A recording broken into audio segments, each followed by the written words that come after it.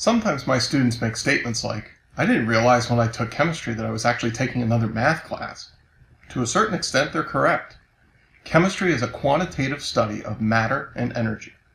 And to be perfectly honest, the extent of math we utilize in a high school chemistry class rarely goes beyond the fundamental basics of addition, subtraction, multiplication, division, and solving some simple algebraic equations for an unknown like x. We also use rounding skills and things like powers and fractions, but that's really about it. Having a true mastery of these fundamentals is one major key to success and efficiency in your study of chemistry. What do I mean by mastery? Mastery in this context can be thought of as accuracy, getting the answer correct, in a reasonable amount of time. A quick aside here for some memory science. There are two main types of memory in the brain: working memory and long-term memory. Working memory is where your brain processes information and computes things. Long-term memory is where your brain stores info that you have learned. To make a comparison, two of the main components of a computer are its memory, or RAM. This is where info for quick access for using in computations and running applications is kept. This is like your brain's working memory.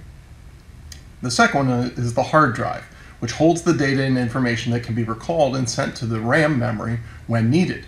This is like your brain's long-term memory.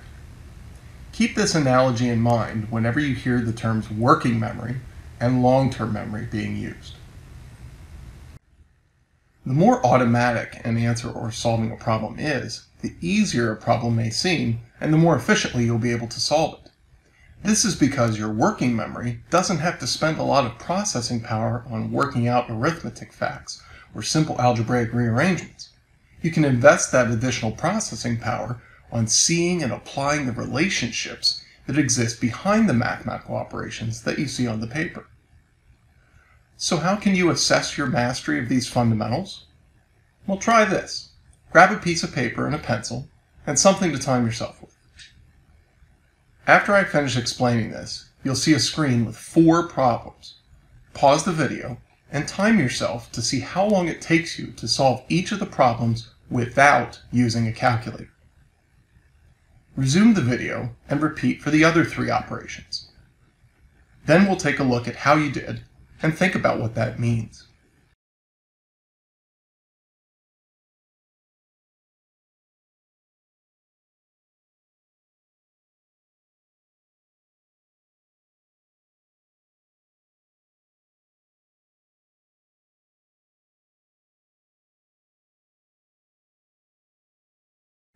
Here are the answers to these problems. Feel free to pause the video for a moment and check your answers for correctness or accuracy. Now keep this in mind. Ultimately, accuracy is more important to us than speed. That is to say, we are more interested in being able to get the correct answer rather than getting an answer quickly. Before we can ride a bike quickly and enter a race, we have to make sure we can start and stop, keep our balance, and navigate safely. Gradually, as we get more comfortable, then we can begin to increase our speed. So how was your accuracy with the problems? If you didn't get them all correct, then that's where you want to start your practice. Work on practicing fundamentals without a calculator until you can solve problems like this with 100% accuracy. Good old-fashioned flashcards can be a great tool to use here. If you got them all correct, then let's take a look at your times. If you were able to solve each set of 4 problems within 12 seconds each, then you've got a pretty good mastery of these fundamental skills. Great job. If not, then practice these types of problems until you are able to solve at an average rate of about 3 seconds per problem or faster. Again, flashcards are a great tool to help you with improving your problem-solving rate. You may be thinking, adding, subtracting, multiplying, dividing? Come on. I did this stuff in elementary and middle school. Why do I need to be doing this stuff again? Well, that's because in earlier grades, that's what you were learning, the fundamentals. And just like riding a bike, or playing an instrument, or a sport, you don't just forget the fundamentals and move on. You continue to use them as building blocks to help you achieve bigger and better tasks.